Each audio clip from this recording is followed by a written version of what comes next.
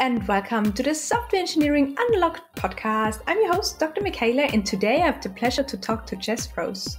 Jess is a technology professional and keynote speaker specializing in community building, outreach, and developing better processes for talent in technology.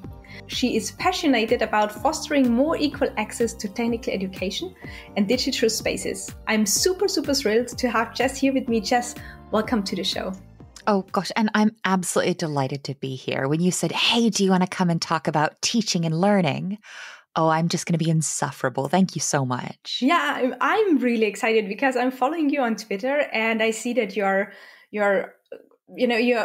creating spaces for people to learn, to get better, to grow, right? So there are a couple of things that I want to touch base on today with you. One is the one-on-ones that you're offering. Oh, yeah. Yeah. So maybe let's get started with that, because I see you from time to time, you say, I have some time available. Why not hop over on a call and I can help you with some career advice? How's it going? What do you do with people there? Yeah. And what kind of people are taking you up on that? So I've been doing this for about, I looked the other day because I do keep records, privacy preserving records, just like, what kinds of things am I talking to people about? And I've been doing this for about 8 years now. So just broke 1,700 folks I've talked to over the years. Wow. And you would think, it's going to be mostly juniors or mostly people trying to break into tech.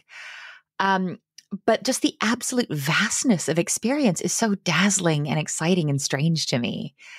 I don't see myself as especially well suited to give great advice.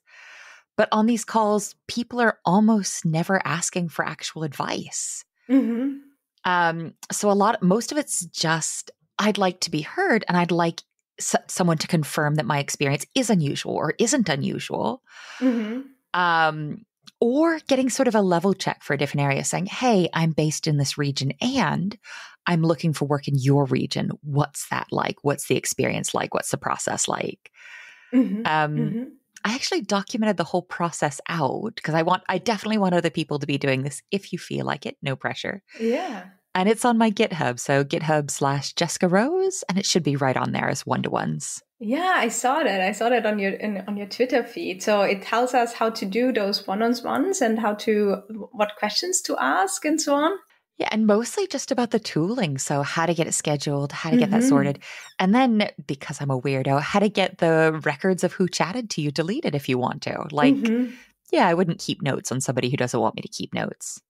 Yeah. And I think it's good for privacy as well, right? If people, I don't know which topics they are coming to you, but some of them might be private and, especially if you're having maybe, I think if you need advice, you're very often not such a good place, right?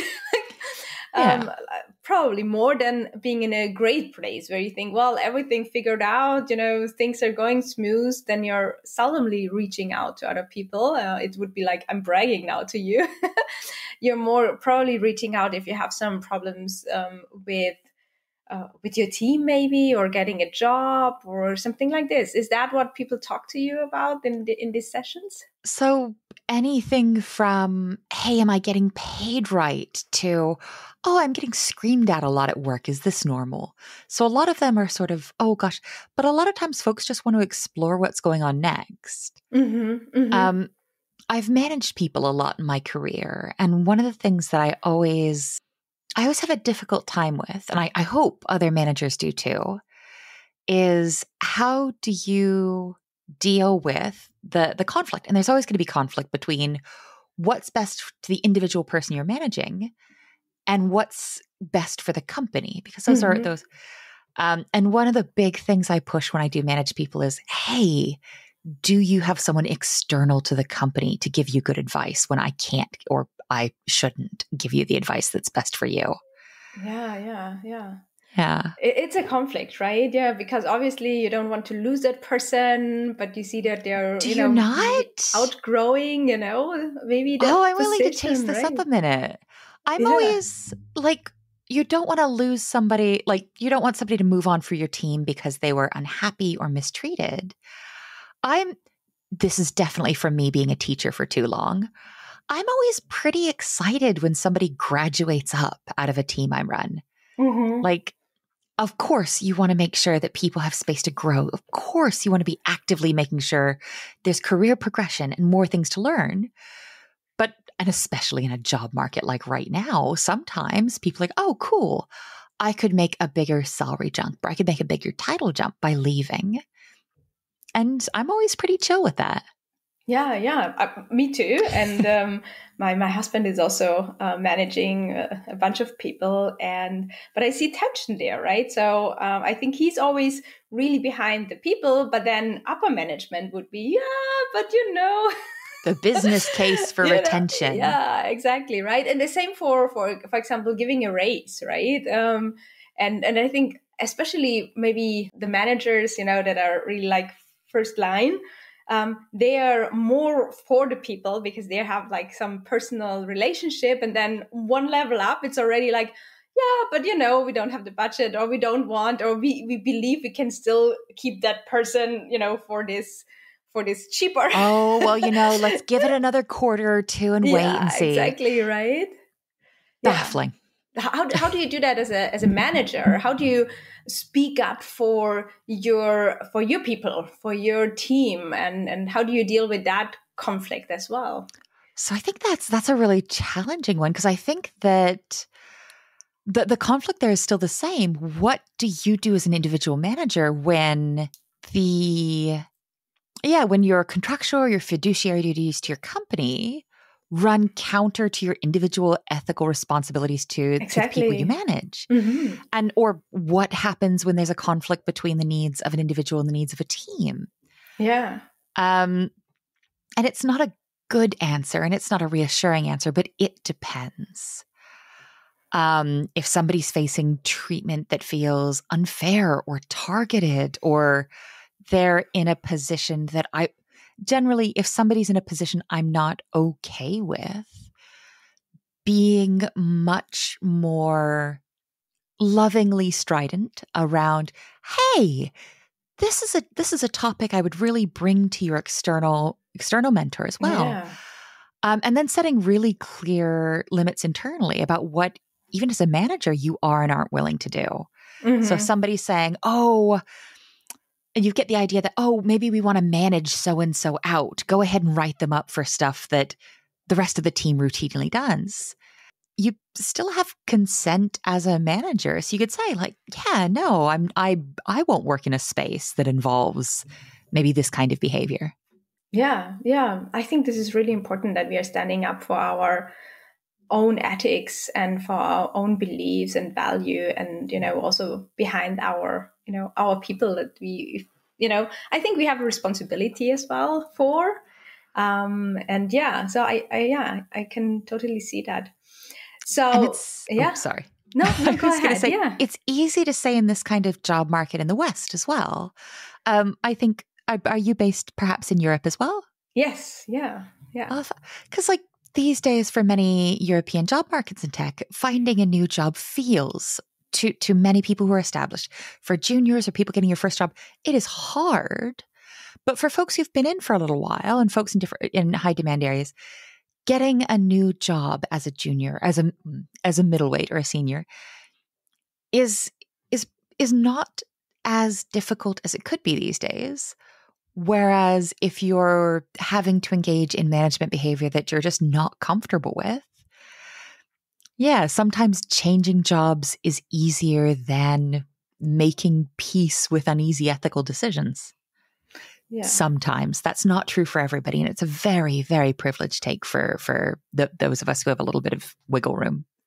Yeah, I think so. And it really depends on where are you located and what is your personal situation, right? Do you have dependents? Do you have like family or people that you have Absolutely. To take care of and so on, which I think makes it much harder to say, I'm going to not do that. But I think there are boundaries. It's one thing is playing along and just, or letting the other person also, know in the space that you have, right? You're also like, as a manager, you also You can't just go and, give advice that's directly conflicting with the interests of your upper management because that, is a problem. But you can, talk a little bit about, as you said, maybe asking an external person, or also I think very well, you can say, I'm disagreeing with this decision, right? And I advocated for you.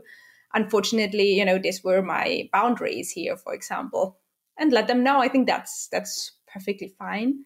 And I think the problem is that if more of those things come together, people start thinking about leaving, right? And that's not always a bad thing. If you're, as a manager, if you're not able to offer someone a place that is safe and productive and non-traumatic to work, it's okay that your people move on, and actually kind of preferable. Yeah, I think so too. So another topic that I wanted to talk with you about, and it's a little bit related to management, but it's more related to teaching. So I don't think you have to be a manager to teach, right? You can be a junior DAF, a mid DAF, a senior DAF, right? So we can all learn from each other. But I really see you as a teaching, expert here. Ooh, gosh. because you're bringing topics around programming, but also, advice for hiring, or, how to get hired, to so many people, right? You're also making this really mass online learning events, right? aka online boot camps. So how is that going? Why did you start that? And is that only for really junior people? So the first thing I want to do is I would absolutely love if there was an excuse for me. Oh, yes, I'll just take all the credit. Mm-hmm. But the free online boot camps that I've started are absolutely not just me. So these started as 12-week boot camps, and they've been collapsed into a reasonably intense, but still part-time, 6-week boot camp. And this is built off of the free Code Camp curriculum. So they're a registered nonprofit. They're amazing. We could not do this without them and without their permission. But also the good people, I'm pointing behind me like they're back there. The good people at Class Central built a whole platform that lets us teach on. So just really solid. And Ramon is my co-teacher. And he's just it's almost disgusting how lovely he is. Like the learners love him, and deservedly so. Cool. Yeah. So how what do you teach there? Is it really the 101 of programming, or is it more advanced concepts? Who is your target audience here? So we this last cohort, which just ended about 2 weeks ago, I should get back to work on those. We had 15,000 unique learners across 2 tracks, learning either web development, which is HTML, CSS, accessibility, really, really intro level, first steps with programming, or across JavaScript. And again, that sort of first steps with JavaScript getting started. So really sort of introductory level, but we added some additional forums for peer support. We've got a very noisy Discord. And then some live stream lessons and question and answer to get people unstuck. We've had so I would have expected, these will be beginners. We have back-end devs who wanted to try out web development. We've got folks who don't want to go into tech, but they do want to build a website for their business. And the thing I used to be a teacher, and I used to be a linguist. And very selfishly, one of the things I was most excited about was the absolute range of the learners. We've got folks across every regularly inhabited continent, and folks joining us in this massive, exciting range of first languages. I was just so people who are learning from their phones, people who are learning from the library computers. And I just really, really loved this loud, chaotic, and so lovely and so supportive group of learners all helping each other out. Yeah, that's really exciting. So I actually was thinking a little bit about learning on devices that are not high end, right? When I started university, I couldn't afford really high-end computer, not even a normal computer, right? So I was on this. I got one of those really cheap computers from somebody that gave it to me for free, and it was a nightmare. It was a nightmare to work on that. And nowadays, it's obviously not the case anymore, and I'm really happy about that.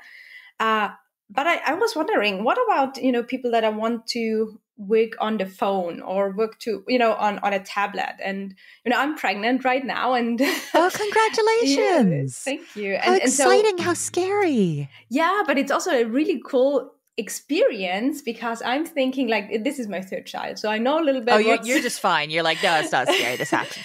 I know what's going to happen. It's going to happen that I can't sit here and work on my comfortable devices. And so I tried a little bit to work on my phone and work on the tablet and so on. And I still think it's really difficult. What tools do your learners have? Did one of my friends talk to you about this? I'm deeply suspicious. So I'm going to try really carefully not to say too much. I'm working on a little side project around this problem because this is a problem I've been thinking about a lot. So right now, and if our dear listeners, our dear viewers, are oh gosh, what's the noun? Our beloved audience, your beloved audience, has a tool or has something in the space that I haven't seen yet, please come and yell at me. But right now, I'm not seeing really good tooling. I'm not seeing a good way to write to the web from mobile devices. Yeah, it's not there. And this is an ethical problem for me. This is like because right now we hear people talking about the next billion users, and I love this. But in a lot of cases, we're seeing people who are accessing the web for the first time, and I love it and I live for it. But they're accessing the web on a lot of constraints. So they're usually on phones. They're usually mobile only is what we'll call those kinds of learners. They may be accessing it in their third or fourth language because you're going to see global web primarily in English and French and Spanish. And they're often constrained to really, really challenging limits on their actual access to broadband or to mobile signal. And that's something I've been thinking about a lot on the device level for this problem. When I'm going to date myself terribly, but I got access to the internet when I was maybe 13 or 14. And the device I use to access the web, to read the web, I could also write to the web. And we're effectively giving people this write-only access to the web through smartphones. And that doesn't seem like enough to me. Yeah. So there's nothing great yet, and I don't think I've necessarily cracked it myself. But in the next couple of months, I've got a little thing I'd like to launch to see whether or not that might be a good tool. Yeah, cool. I would be super interested in that. And I also think like nowadays, I should actually be the whole day on bed rest. But the 2 weeks ago. What are you doing? You should be doing this lounging. Yeah, I should, right? Yeah. But so now I'm allowed to be up a couple of hours per day, which is great. But because I'm on this bed rest, right, and I only can lie down, I'm not allowed to sit actually. I experience all these accessibility problems that a couple of disabled folks also are experiencing, and I'm like, right now, I really understand how difficult it is if you can't, type right, if you have like these mobile devices. And I think there isn't a lot of, there is so much space and we should really be much more welcoming to people that can't, sit on this nice computer, have their 3 monitors, right, the keyboard and the mouse. And it's really frustrating for me to write a blog post, to make an update on Git, right, to make a PR. I'm not ignoring you. I'm just grabbing a book to see if I've booked. It's so rude, isn't it? Just turning away. Oh, heck, I must have hidden it somewhere. But there's a really fantastic book from the late 90s that Tim Berners-Lee wrote about the process of inventing the web. But I've got sort of a tab in the book because he said, we had to sit down and we had to define the bare minimum. Like, what is the minimum viable setup you need to access the web? And they said, oh, you need some kind of CPU, you need some kind of monitor, some kind of display. And one of the things that they specified as necessary for the web was you're going to need a keyboard. And I think that's the point that sticks me again and again, where I think, but we've gotten past the need for a keyboard in so many other spaces. Yeah. It seems a bit lazy to have not gotten past it in sort of the ability to do simple web development. Yeah.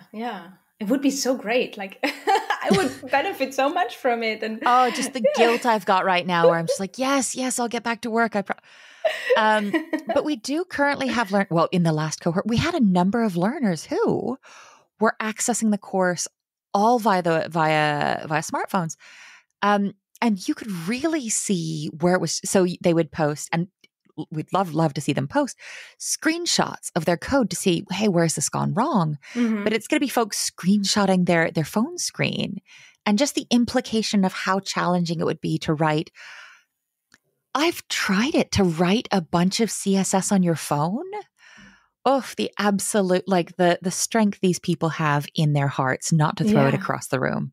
Yeah, definitely. So another question that came to my mind is, now you have this experience of, teaching really beginners, and also in a very, in a different space. It's a space of, you are, like this teacher now, and they're doing an online course.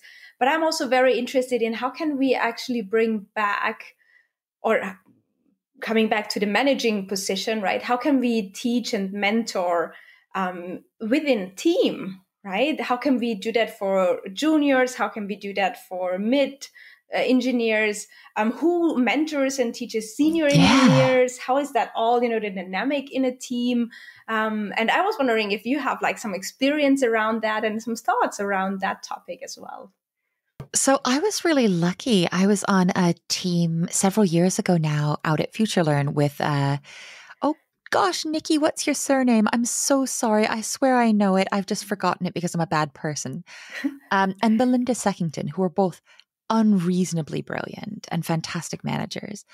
And a lot of that work on that team was around, because FutureLearn was a MOOC platform. How do we encourage learning? How do we incentivize it? How do we balance it? And really what kind of landed for me is it's an ongoing conversation between the folks running these teams, the individual people. I think it may be one of those issues where there's just no one size fits all. It's a combination of saying, hey, we have these options. Here are some off-the-shelf learning experiences, with starting a conversation and keeping up a conversation of what do you want to learn, what works for you, what's best for you.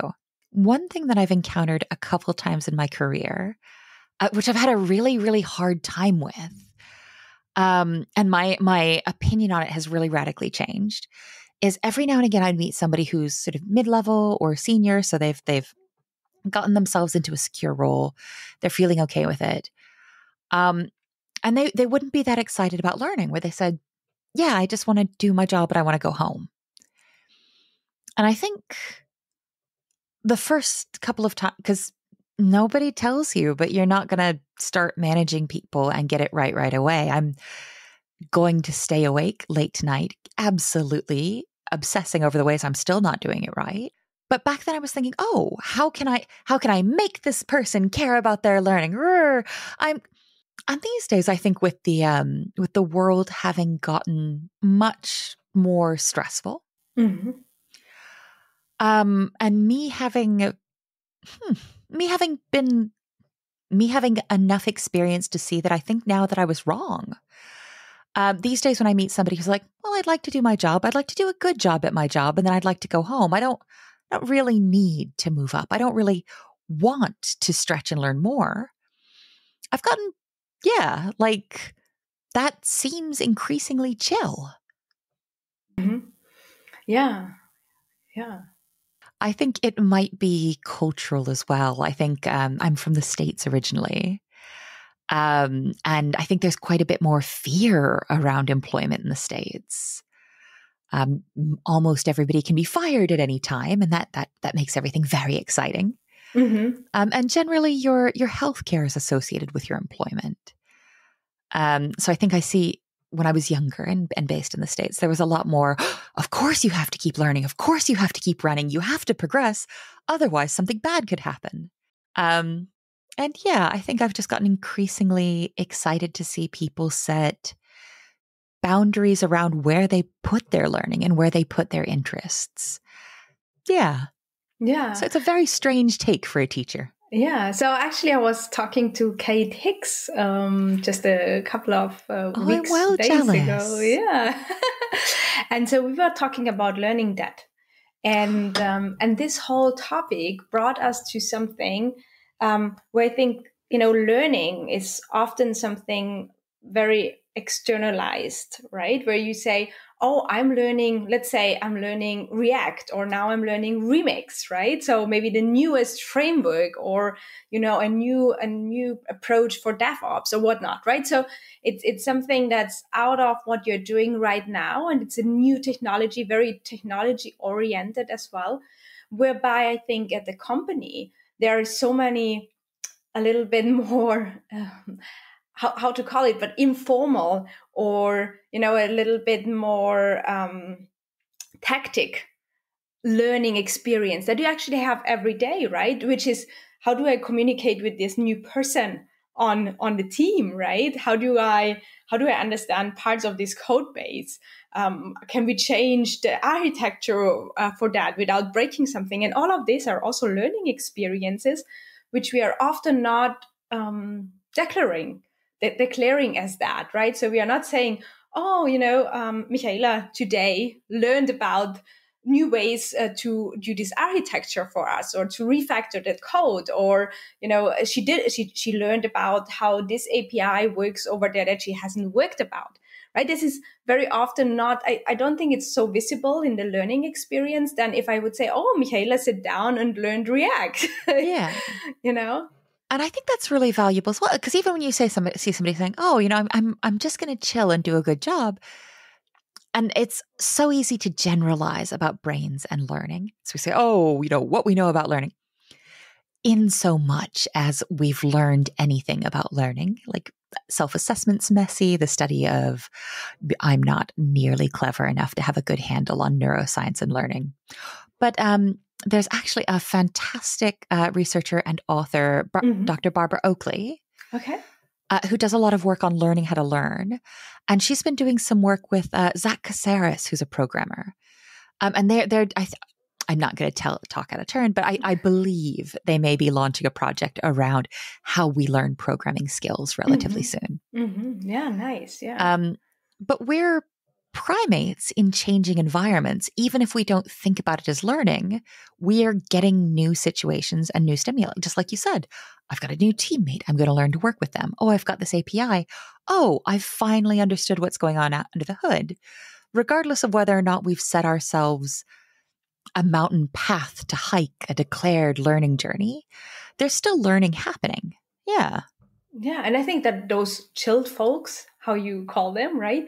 Maybe they have also more capacity to actually see things that are, people that are very on their journey of, oh, I want to learn React and the latest, whatever technology comes out right now, maybe don't have the capacity to see, for example, oh, now that the market changed a little bit, budget shifted, we have to work a little bit different with this team, or, how can we make sure that our deadlines are, approachable, and so on.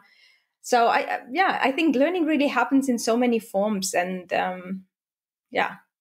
And I'm always really excited about that as well. So I think when folks I think resilience is undervalued in teams often. So we'll get folks who are like, oh, and it's exciting. Sorry, this isn't very confident, or it is not very definitive, but I'm going to waffle about my biases as part of this. Okay. I really like thinking about resilience in individuals and in teams as a resource available. I don't like thinking of people as resources, but like someone being rested, somebody having the capacity, somebody being ready for a little tiny crisis or a little weird thing, that feels like a resource right there. Mm-hmm. But I think often we really lean on productivity so hard. How can we get, what kind of developer experience tooling can we use to get 20% more out of yada? How can we make sure people are focused? How can we cycle our meeting? And we're so focused on developer productivity and the productivity of technologists. I think we often sacrifice that flexibility and that resilience of having somebody who's not under these productivity pressures to such a high degree. Like, we learn better when we're chill. Yeah. And I think it brings us back also to there was this glue code, right?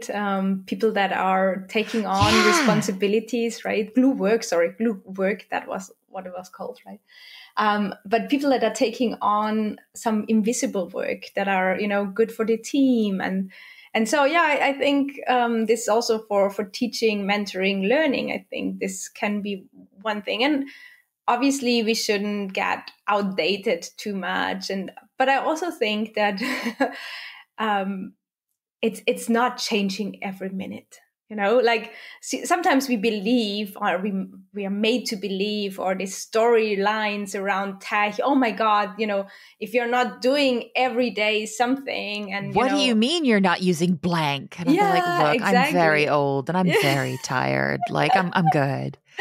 And I think it's totally fine, right? And there are a lot of technologies that, I mean, if you're working on PHP, a lot of the web runs on PHP, and it's still, a good technology, and it's okay.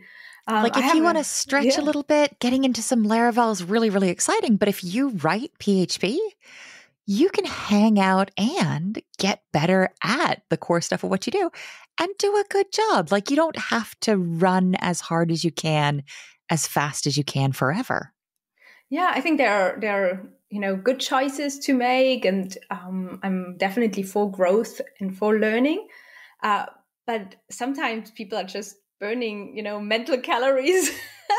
I learned so much. I mean, I'm actually a learner, right? I love to learn, but most of the stuff that I learned, I never used, which is, it's not very productive, right? Yeah, but you can't not. Oh, sorry, you've invited me on here and I'm just up here ready to bully you. But this sort of cult of productivity, not that you're espousing it, makes me very, very, and when I talk to new learners and they say, oh, okay, I need to learn this and this and this and this and this and this, and I've heard these words and I need to learn this. I'm like, babe, you can chill. We can all chill. Like, we don't have to learn any frameworks yet. We don't have to learn any ops yet. We can just chill and learn the core stuff. And as these, like, one thing I really like to encourage, especially with new learners or learners new to a specific space, is to go ahead and get some kind of digital or some kind of physical space where you can dump stuff. Some people like Notion. I hate Notion a lot. I quite like Obsidian. I don't care what you use as long as you're happy about it. But as you're seeing all these terms, just chuck them in a big doc. So you say, okay, well, I keep seeing Angular. I know Angular's a thing. Should I learn Angular? Don't worry about whether or not you have to learn it next. Just go ahead and when you see an article about it, throw it in the slush pile. I call it my link dump for early learning. And that means once you've got through the foundational stuff, you say, okay, I've learned enough JavaScript where I can write. And I like setting these little tiny interim goals to say, well, I've learned enough JavaScript where I'm able to make simple bug fixes in this open source project I was interested in. I've learned enough. And one thing I'm excited about is the art of learning code, or the art of reading code, which is something Felina over in is an academic who's doing a lot of work in this space. University, yeah. Yes, you've talked to her already, I bet. I did my PhD with her in the same room. Did you? Yeah, we were roommates, yeah. Oh, is she just as delightful to study with? Yeah, she is wonderful. But yeah, so really getting through the basics of, well, I set out to do X, I'm doing X. Now it's time for me to go look through my link dump file and see, wow, it looks like I've got like 40 different articles about Angular. maybe that was important, that's enough that I want to learn next. Mm-hmm. Yeah. Yeah. Maybe something else that comes to my mind here is also that I think fundamentals are really important, right? So I like, for example, the approach of Dan Abramov, right? He had like this course of just JavaScript, which it means that you're not starting with React, right? You're starting with JavaScript and with the fundamentals around it. And I wouldn't say it's really a course for really real beginners, but it's like if you got a little bit your hands dirty around JavaScript, it's really nice to go in and then check, did I actually really understand what's happening here? And then if you have these fundamentals, I think it's so much easier to build upon them and dive into React or whatnot, right? Whatever framework or technology you want to add here. And I think this comes back to something I've been thinking about a lot in how we learn and teach. But like where we abstract things out. Mm-hmm. So in the boot camp, we're using Free Code Camp to teach, which is it's a in-browser sandbox. You don't have, and they've just come out with a new beta curriculum for web development, which I'm in love with. Mm-hmm. And it previews that these are files and that you have to link to these files. It's very, very good. But it's still a sandbox. It's still an abstraction. And the places we tend to send learners next are things like, okay, we're going to head over to Code Sandbox. We're going to head over to Glitch, which are still abstracting away a lot of really, and then even when you look into professional tooling and frameworks, so you say, okay, let's get into React. A lot of the power behind these frameworks are that they abstract away or that they compress or they obscure or smooth over some of the fundamentals of how we work with the core technology, maybe JavaScript, or the way Tailwind is a weird abstraction of the things you'd like to do with CSS. And I don't have a problem with, I think as a teacher, I'd have a hard time having a problem with abstraction. But I think that thinking really carefully about how we do this, when we abstract things away, and how we signpost what's been taken or what's been added gets to be really valuable. Yeah, I think so too. Yeah.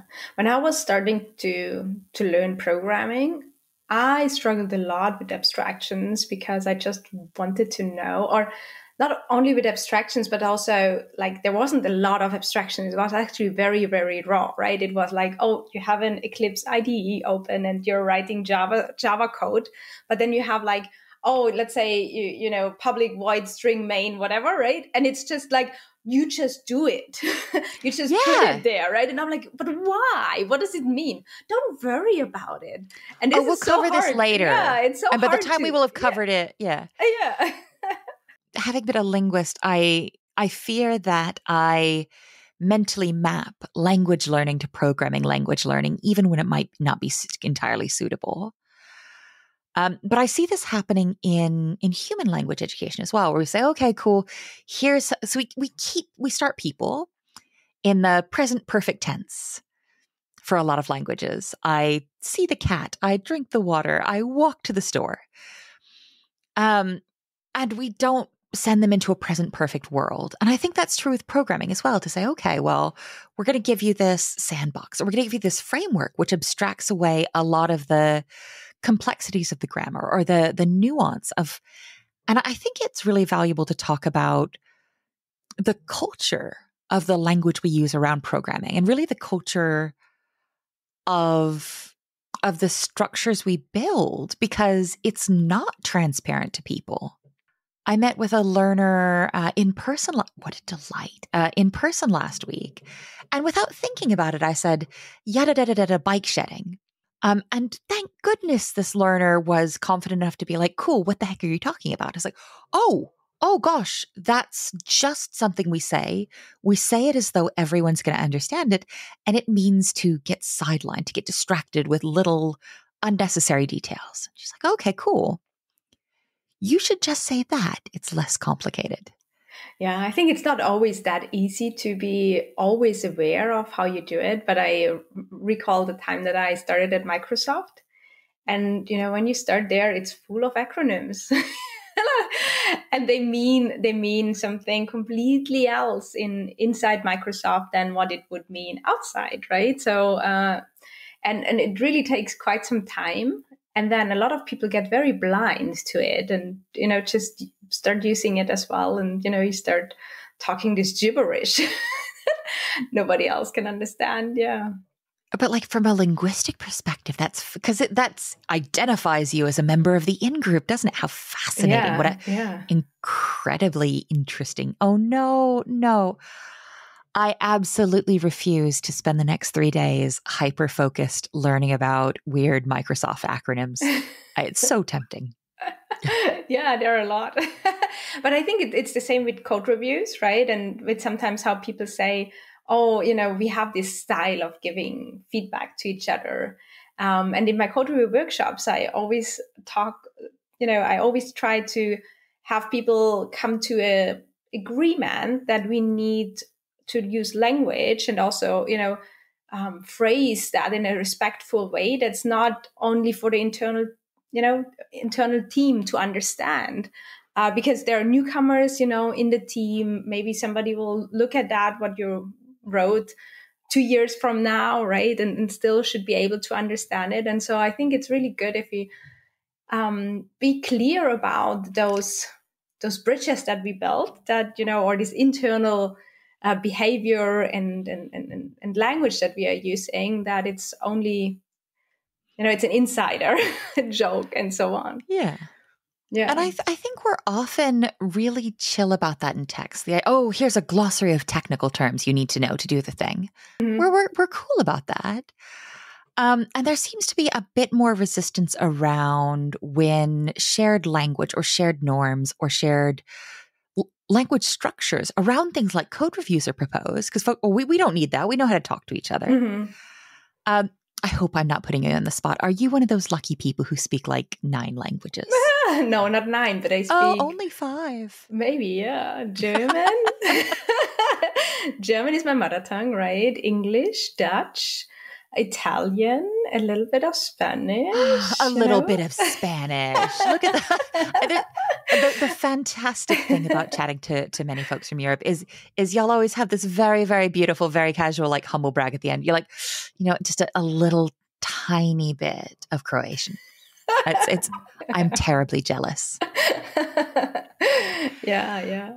But like recognizing that folks are going to be coming to these code reviews. And I really liked that you highlight that they're going to be coming to them uncoupled in time.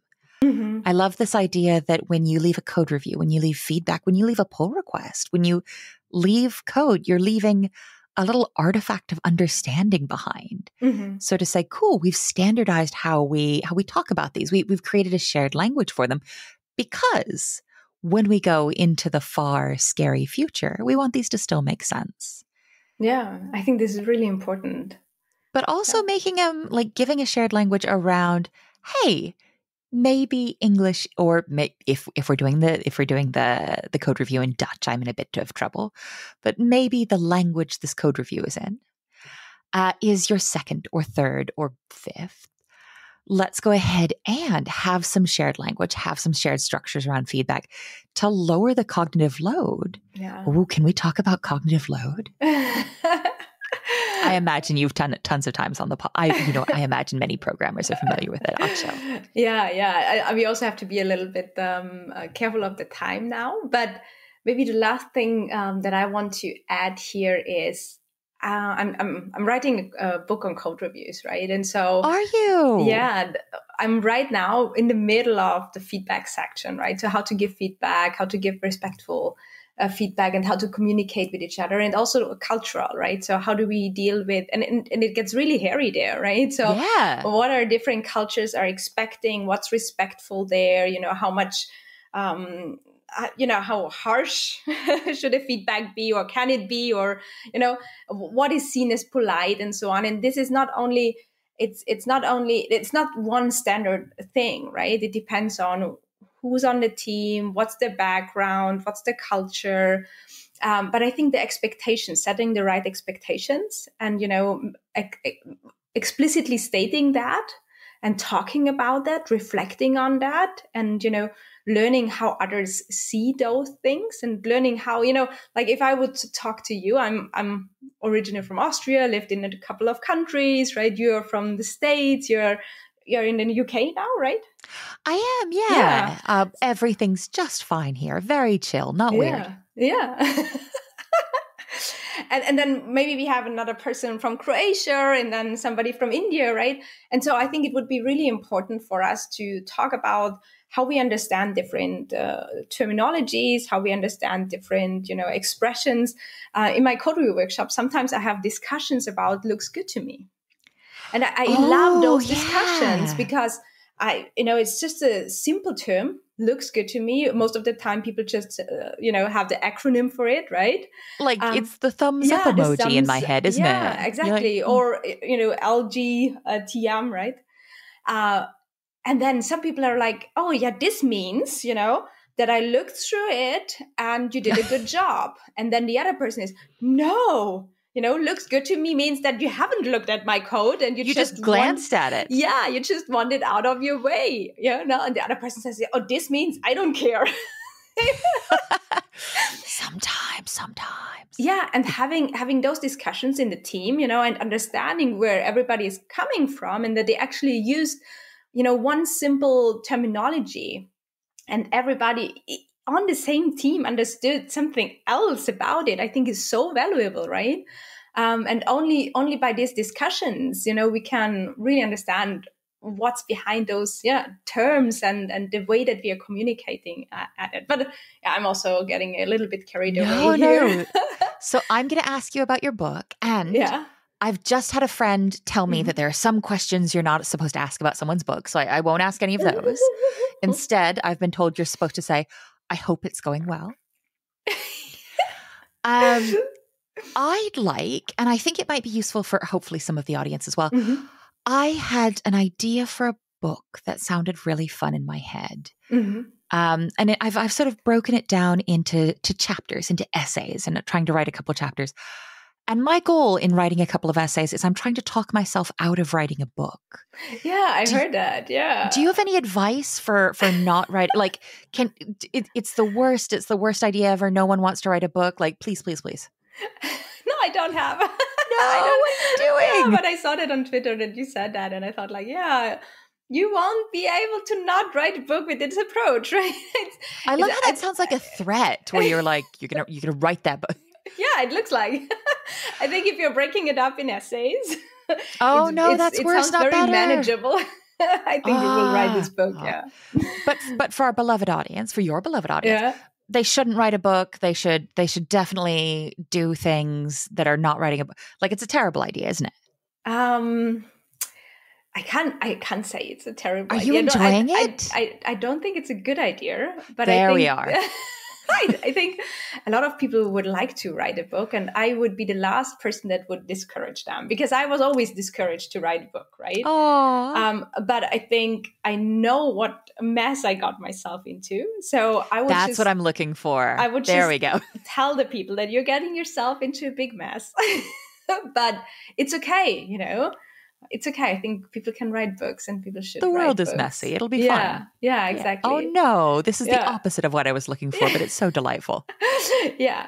Well, Jess, actually, this brings us to the end of our show. I really enjoyed talking with you about all of that, and I think we should talk about cognition and cognitive load, and all of that. So maybe I will invite you again to another, to another podcast. I'd love to come back anytime, but I'll also pass you some contacts for folks who are much better at this than I am. I will just go back and be like, so books. And really, your audience deserves better.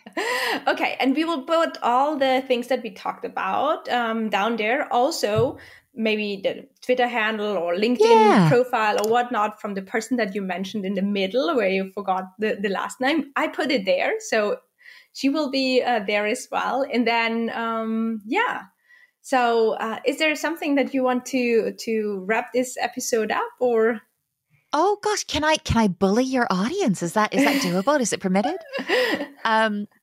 I've been doing advice calls all this week, and the big thing that I keep coming back to when I chat to people, and I do them just to be mean to people who are smarter than me, is right now, everything is just so big and so loud and so stressful.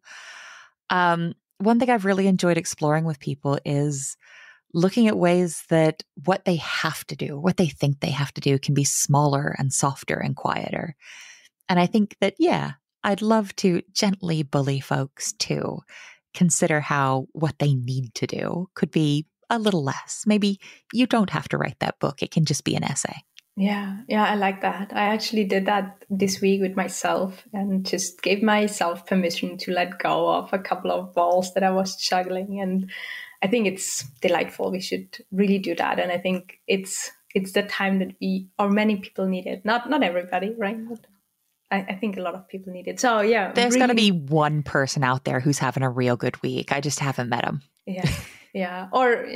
Or that got very nicely distracted by all of the work and don't have to think about the other stuff that's going on. Yeah. Okay. So Jess, thank you so much. Thank you. It was really a pleasure talking to you. Thanks so much. I'll let you go. And thank you again. Yeah. I won't get into a thank you loop with you. Okay. Bye-bye. This was another episode of the Software Engineering Unlocked podcast. If you enjoyed the episode, please help me spread the word about the podcast. Send the episode to a friend via email, Twitter, LinkedIn, whatever messaging system you use, or give it a positive review on your favorite podcasting platform such as Spotify or iTunes. This would mean really a lot to me. So thank you for listening. Don't forget to subscribe, and I will talk to you in 2 weeks. Bye.